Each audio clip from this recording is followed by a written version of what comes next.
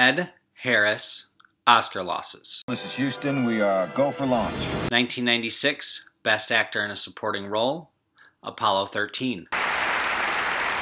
And the Oscar is presented to Kevin Spacey in The Usual Suspects. I believe Truman is the first child to have been legally adopted by a corporation. That's correct. Brilliant. 1999, Best Actor in a Supporting Role, The Truman Show. And the Oscar goes to James Coburn in A Football. What do you think of Picasso? It has been. De Kooning. He's all right. He's learning. 2001, Best Actor in a Leading Role, Pollock. And the Oscar goes to Russell Crowe in Gladiator. I've stayed alive for you.